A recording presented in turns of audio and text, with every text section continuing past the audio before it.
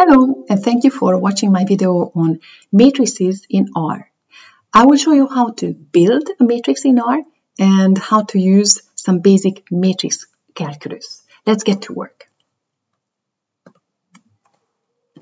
So a very intuitive way of creating a matrix in R is to simply write matrix. And then you specify the data vector that you would like to enter as components of your matrix. So say that it's a vector v which of size m times n, and then you specify the number of rows, and for this you write n row, number of rows. Say that we want to have m number of rows. Then you specify n col equals. This is the number of columns. And you write n. And it's useless, it would be redundant to specify both, right? The number of rows and the number of columns. So it's actually sufficient to specify one of the two.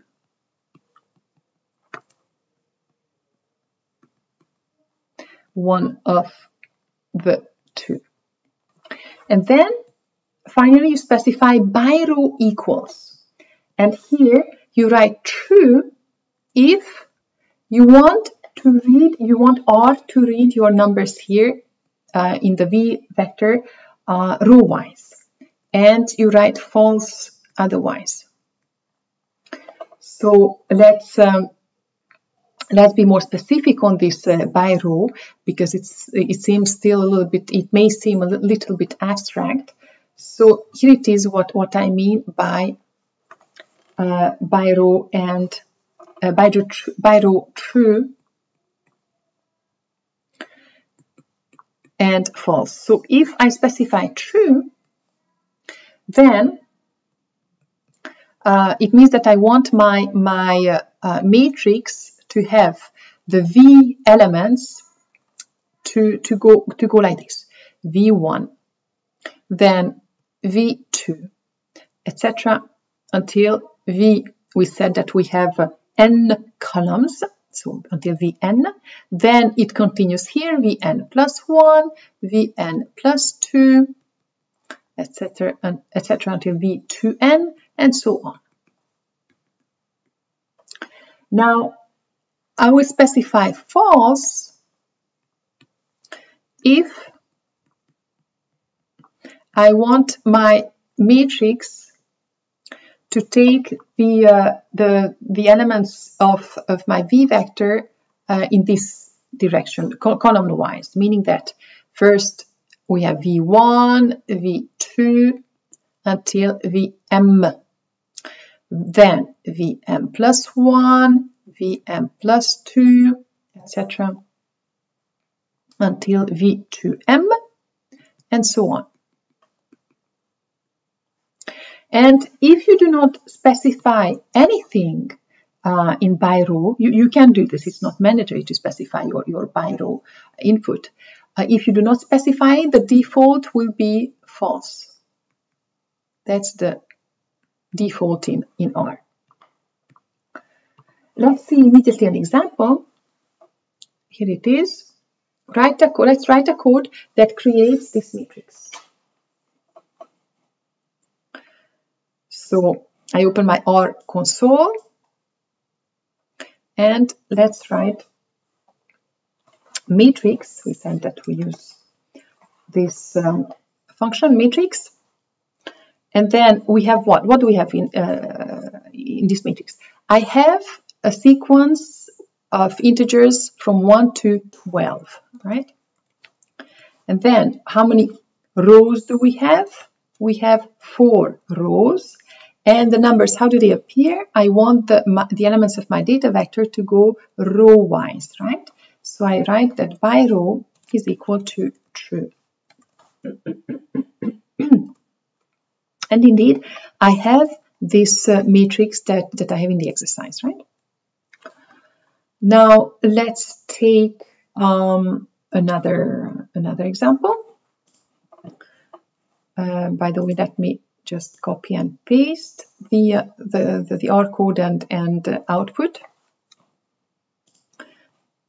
Here you go. And now, here is the other example. I have now this matrix in which the elements, the sequence of 1 through 12 go column-wise, right? So again, I open R and I create my matrix. Again, I have the same sequence as above. I can actually go back to my previous code. I again have 4 rows, but this time I want the numbers to appear column-wise. So I write by row equals false. And indeed, that's the matrix that I wanted to have in my exercise. We said that it's not mandatory to specify by row. It's optional. We already have a matrix that is in R by row defaults to false. So if I don't specify it, I have the same matrix, right? Here you go.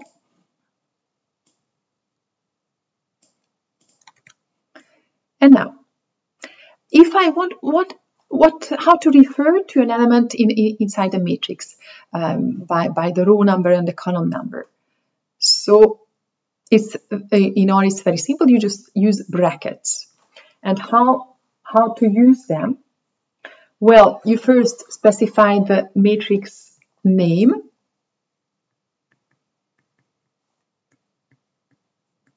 Then the row number and the column number. So let's see an example. Here is the example. I have this matrix and I would like to display the element in the second row and first column. So basically it's 4, right?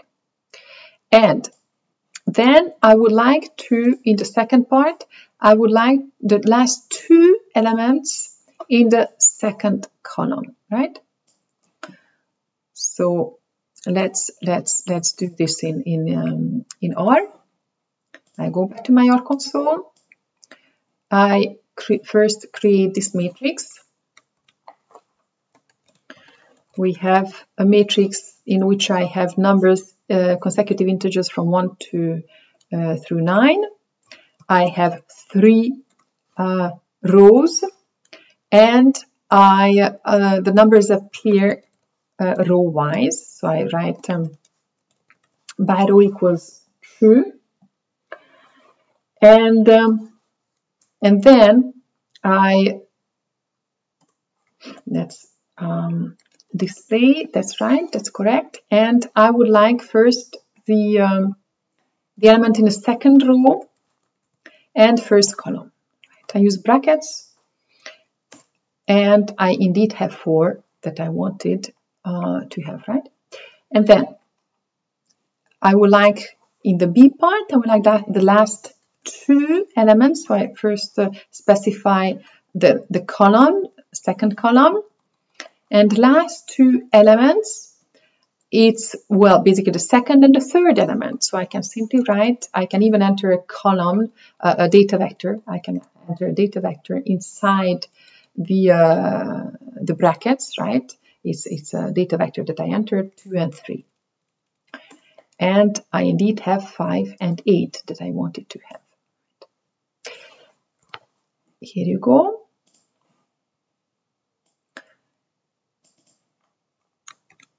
And finally, how to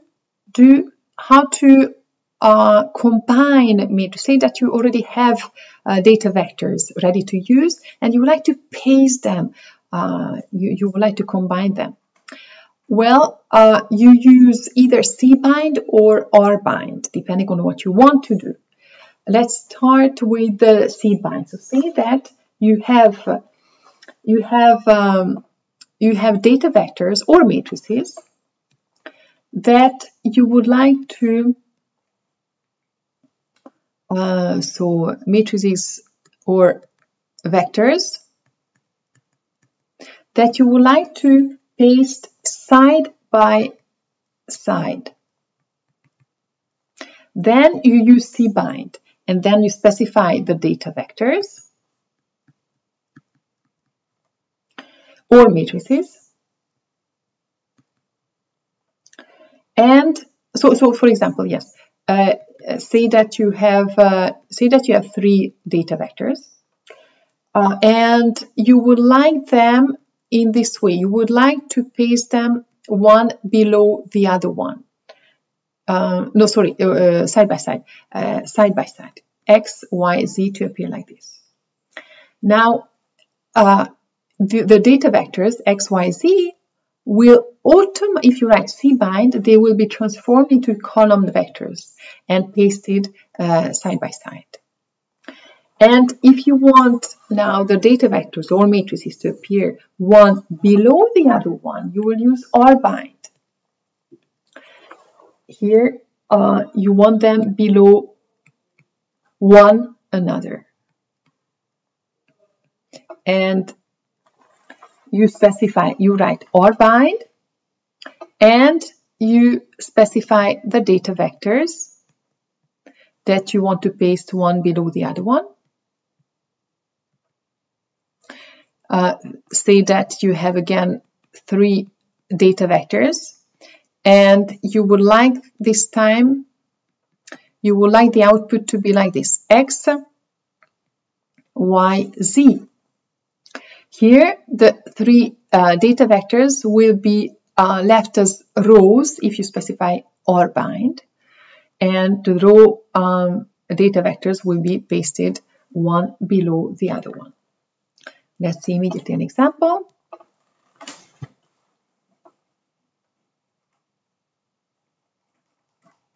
Here it is. We have 3 vectors, X, Y, Z. And first, we would like them to appear side by side.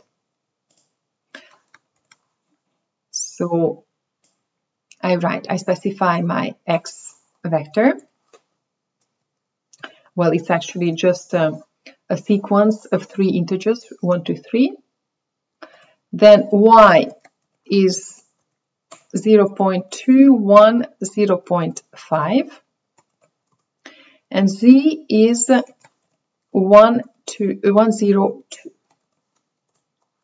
And first, in the A part, I would like X, Y, Z to appear side by side. So I write cbind, and automatically these X, Y, Z's will be transformed into column vectors, and they will be pasted side by side. That's right, this is what we wanted. And in the B part, this time, I would like to have X transposed, and below X transposed, I would like to have a Y transposed, and below Y transposed, I would like to have Z transposed. So I write rbind X, Y, Z, and this time indeed I have 1, 2, 3, the first vector X, as interpreted as a row vector because I wrote rbind, and then the Y data vector and the Z data vector below one another. All right. And still something else that you want to do with matrices is the following. You would like to do some matrix calculus, right? So how to multiply the matrices, how to take the sum, etc. I only show you 5 basic operations within matrix calculus, but using these you can basically do everything in linear algebra. So here they are. Say that you have 2 matrices A and B, and you would like to take the sum. Of course, the dimensions are such that you can indeed take the sum of A and B. Dimensions are compatible. Then you simply write that in R you write A plus B. If you want to take the product this time, you would like A times B. Then you will write A percentage star percentage B. Now, if you want to take the determinant of a matrix, you write simply that. Now, say that you want to invert the matrix A, a square matrix. Then you will write solve. That's less intuitive than the previous ones. Solve and parentheses A. And if you want to take the transpose of a matrix, I don't know what is your notation for transpose. I use the prime notation, A prime. In R, you write TA. Let's see immediately an exercise. Here it is. Let's write a code that takes this matrix A, that builds this matrix A. We have inside 1, 3, 5, 2. We have 2 rows. And I don't need to specify the by row because we already have the elements here are specified column-wise.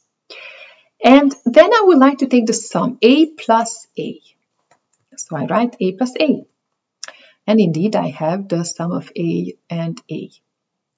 Now, say that I would like to take the square of A. Now, take care, the square of A, in linear algebra, it means A times A. You cannot write A squared in R. It will be something different. So you need to write, percentage star percentage A. And you will have indeed the product A times A. And now what else? We would like to have calculate the determinant of A. So here you go, minus 13. Now how about the inverse? I write solve A, and I have the inverse. And finally, the transpose of A. So I write TA. Here you go. Let me just save it here. Here you go. The 5 basic matrix operations. Thank you very much for watching, and good luck with matrix calculus.